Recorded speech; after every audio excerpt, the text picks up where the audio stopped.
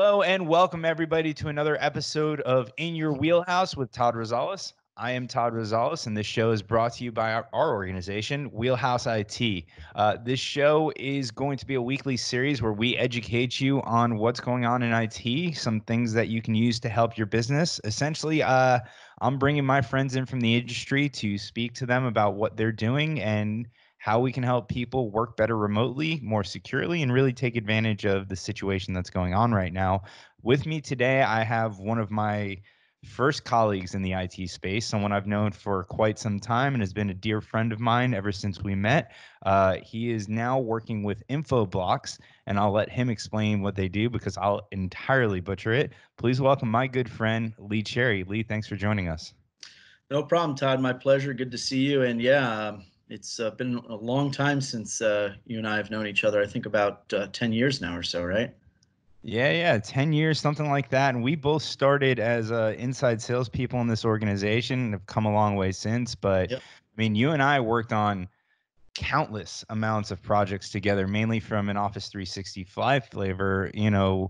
Talk to me about those days. I mean, I know you're doing something else now, but, talk to me about going back to general IT, some of the things that you've done for clients and just really some of the industry trends that you've seen over the past Sure. 10 years.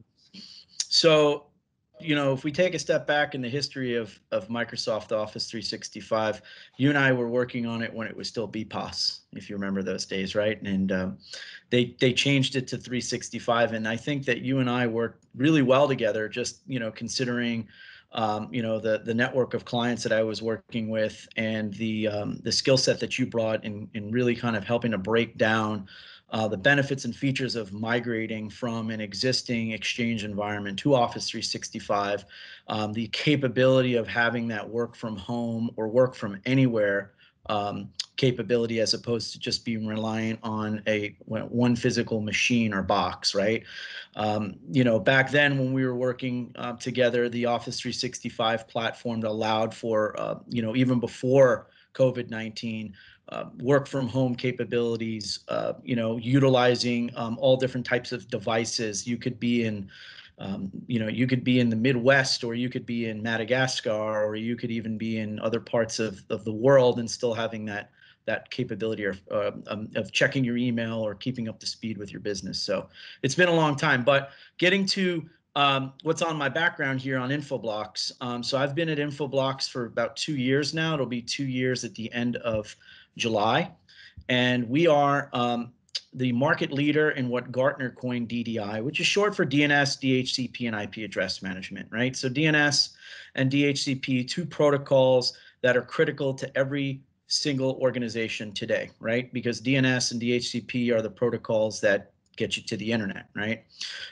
Primarily, most organizations today are running that on the same Microsoft protocols that they have been for decades now. What Infoblox will do is we come in and we provide a modernized or re-architected approach to managing DDI, where you'll have a single pane of glass, centralized management tool, still running DDI the way that you currently run it in your environment today, but at an enterprise approach, right? So I say, think of like what VMware or VM did for the physical data center, and also think of what's, SAN architecture did for storage, or, next generation firewalls like, Fortinet, Palo, and Checkpoint have done for the firewall market today.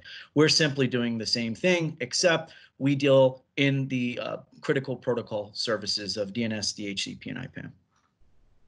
So Lee, I appreciate all that, and we got to keep in mind that your clients are a little bit more sophisticated than some of the ones that we work with at Wheelhouse, working up, with some of the biggest companies in the area, and we don't have to mention them by name, but some of the biggest companies that you've seen in the state. Mm-hmm. All of that's great, and let's break that down a little bit for people so they understand it a little more. Essentially, for lack of a better term, you guys are really essentially a security company, right? Mm-hmm. And you guys fit into that cybersecurity portfolio. So cybersecurity has been a hot topic for a while now. It's it's made it so far as I have CPA friends who started coming to me and asking me about cybersecurity, because for CPAs, in their industry rags, it's one of the number one topics for them to bring up to their own clients. So people outside of our industry alone are focusing on cybersecurity. Actually, there's a law firm that we work with today. I received a phishing email from them and I had to, call them up and tell them. So, can you tell people where you guys sit in the realm of cybersecurity? Because I Sure. think when people look at it, they think mostly, like you said, firewalls, edge protection, everything else, but they don't realize that there's so many other holes where threats can come in from. Absolutely. So Infoblox has been around for 2 decades now, right? So we still primarily are focused on the core DDI. However, that core DDI of DNS and DHCP, particularly, even IPAM, has become organically a security focus. So when I'm meeting with customers and we're introducing the product, a lot of times they end up, we start on the network side of the house, but they end up incorporating security because, particularly to I will talk about our IPAM capabilities. We have the ability with a discovery tool that's built in to see every layer 2, layer 3 device for, i.e. switch, router, and firewall. So anything that has an IP, we can see. We can see it down to even to the MAC address, to the subnet, and even the open switch port. And it has a capability of sniffing out for over 60 plus different third-party vendors. So think of how impactful it is to someone's business. You're truly getting that visibility of what is in your network.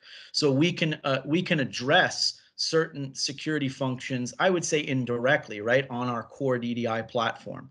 Now, on the security side, where we have been, transforming into on more of a network security tool, is we have an entire security platform that we call Blocks One Threat Defense, right? And that security focus is built on DNS. It's using what you already have today, which is the DNS platform. There was a report that came out a few years ago, I believe it was by Cisco, that said over 90% of all malware attacks utilizes DNS as its attack vector. And why is that? Because DNS needs to remain open in order for its users to get to the internet, and the bad guys know this, right? So what we can come in to do collectively is not only provide the architecture, the re-architecture or modernization of their DDI environment, but then also layer security and focus it on DNS. A lot of the security products that are out today that do a phenomenal job are more geared towards your perimeter security, your NGFW, your AV point, et cetera. But what we're focusing on is wrapping a layer of security around DNS, protecting DNS at its core, hardening DNS. And then also what we have is we have a key aspect of the solution that's an ecosystem play that will provide an outbound API into many of the leading NGFWs, as well as AV points, SIMs, help desk tickets like ServiceNow. So that helps with a lot of the automated workflow process, as opposed to having a help desk tech or a junior admin constantly looking at manual alerts. And they say today about 4% of all companies actually are able to quarantine and analyze them on a daily or weekly basis. So we're helping customers to automate that entire stack of their environment. But again, our focus is at DNS. It's not at perimeter. We're focusing at that void that that many organizations today are vulnerable to, because I think the statistic is about 75% of organizations today still do not actively monitor, secure, or manage their DNS. So one of the things that you and I always did really well, and a lot of times in the lunchtime conversations and things that we've had, is we come up with these acronyms to help people understand, not acronyms, sorry, analogies to help people understand things. So if you look at a corporate network as a fort, so to say, right? That fort, the DNS highway, if you will, would be the road that goes in and out. Yes, you've got your walls up everywhere and you got everything else on the perimeter, but there is the main gate that has to stay open because traffic needs to go in and out Right. of it, right? Way to put it. There's a gate there, but if you have a heavy enough vehicle, you can easily break through that gate and everything else. So if we looked at what Infoblox actually does, to me, it seems like it is a much better security gate, but it's also the armed security that's on the inside of it. Should any threats get inside, that they're going to take care of that. Would that be a Right. fair analogy? That's a fair analogy. And the way I would actually compound on that is many customers, and I know this, they think of, and the way I think of security, as a minefield, right? There is no one all be all solution. There's no brass ring. Unfortunately, IT security, continually has to evolve. And any organization would know that having a multifaceted approach to security is the proper way to go. The way I think of it is, again, as a minefield. You have to have, your 5 or 6 mines that the bad guy has to step on before they actually infiltrate the fort, and then they have to step on a couple more while they're inside the fort, and then on the way back out, it's a reverse order, right? And having those different layers of security will allow an organization to properly track, quarantine, and stop that attack from happening, right? So we play a very major role, but again, all we're doing, right, is we're enriching or enhancing the security posture of an organization's stack of security solutions, right? We're no way, shape, or form replacing anything, right? So I just want to make sure that it's clear there. But your analogy of the highway and the fort is absolutely correct. Good way to put it. No, I love my analogies and everything else. Um, Yes. um, on that note, you had mentioned that cybersecurity is always changing, right? You've got bad people out there that are working harder than the people trying to counteract it, and we've got to keep up with those people. Would you recommend to people out there, and obviously you and I are extremely biased because we're in the industry, but would you recommend people looking at, especially if they're smaller and they don't have an in-house staff, manage security solutions? Because when it comes to cybersecurity, if you just put in like even in a small business, if you were just to put in like a McAfee, or you had firewalls and antivirus and all this stuff, and you just kind of set it and forget it, that's really not going to be best case scenario for your business. Yeah. Uh, Listen, for smaller companies that don't necessarily have the budget to have a security team or an in-house security person, absolutely, a managed service would be the way to go. An ounce of prevention is worth a pound of cure, right? So, especially in days of security. I mean, now more and more smaller organizations, are being contacted by federally regulated programs, and for instance, like Sarbanes-Oxley, HIPAA, and requiring these smaller organizations, if they deal in those particular worlds, those fields, or those verticals, that they need to be compliant on HIPAA. They need to be compliant on certain credit carding policies, and if they're not, and they're audited, they could be fined hundreds of thousands of dollars or even worse. So if they don't have the wherewithal as an organization to manage their own security, absolutely, a managed security solution would be a way to go for definitely for the smaller organizations out there. Yeah, I mean, I think you and I both come from places where it's always been let people focus on their business and let other professionals handle the technology for them, and that's something Mm. that we've lived every day. Something that we're really big on here at Wheelhouse is Microsoft's modern workplace offering. It is a core of our managed services offering, and a big part of that is Windows Virtual Desktop, and you and I have seen the trend for a while of people bringing their own devices for work, or wanting to work off their different devices. You and I talked about the different computing devices that we have, and even for the most part, there's a lot of people that might have a corporate assigned desktop or laptop, but still want to be able to access information from phones and tablets and everything else. In this new world where we're heading to this homogenous experience across all your devices with a virtual desktop or with cloud solutions, how important is it to not forget about your own corporate network? As you said, Infoblox will go out and will sniff every device that's connected to the network and everything else. How much more important is it to have that network security to ensure that a lot of these foreign devices coming into your network are secure and are not going to be detrimental? Well, it's extremely critical, because many corporations today have corporate mandates and corporate rules and regulations as it related to their network, whether there's certain rules or procedures or policies, right? So it is absolutely critical to secure or modernize that foundation, and that's part of what our offering entails, right? It's part of what the core DDI can provide, and in layering the security, the blocks one threat defense security piece that I had mentioned. As part of that, what we're able to do is lock down certain DNS focused security policies for all users, regardless of where they are. So if a user is on HQ, he or she has the same policies and procedures as a user like you or I who work from home that might be thousands of miles away from the corporation. It's very important to do that because of different states and different countries. We look at the emergence of GDPR, we look at the emergence of California's Privacy Act, which I'm sure we'll see more and more states over the next couple of years start to roll out those plans.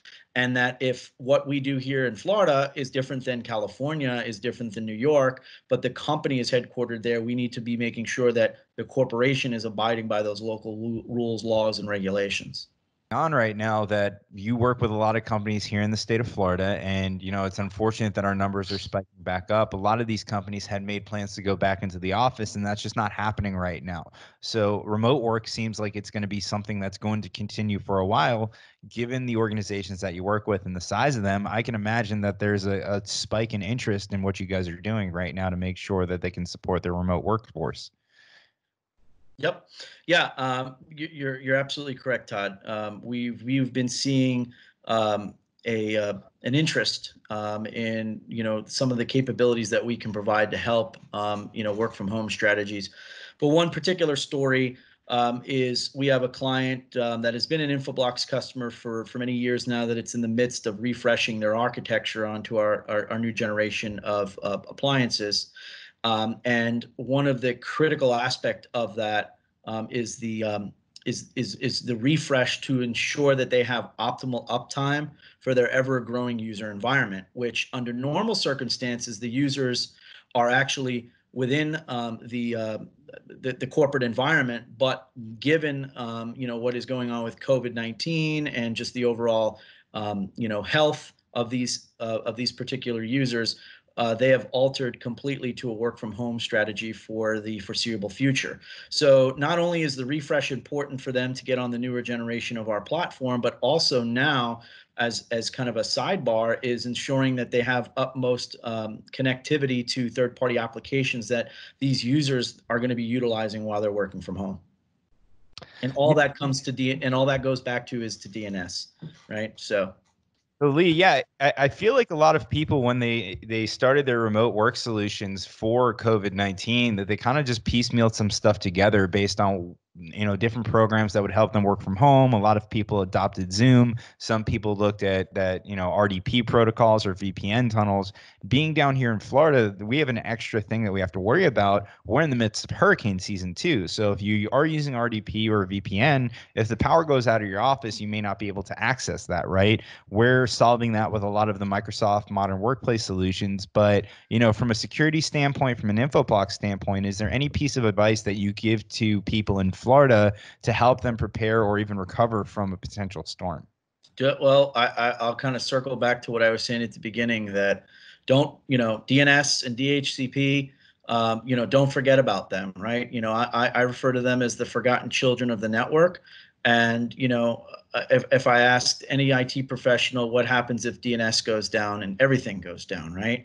So why do we continue to treat that protocol as the redheaded stepchild, right? DNS is really the spark before anything, right? It's, the bang before the big bang. And if you're running it like it's being ran from 1982 as opposed to 2020, then there needs to be a look at modernizing that approach to DNS, DHCP, as well as IPAM.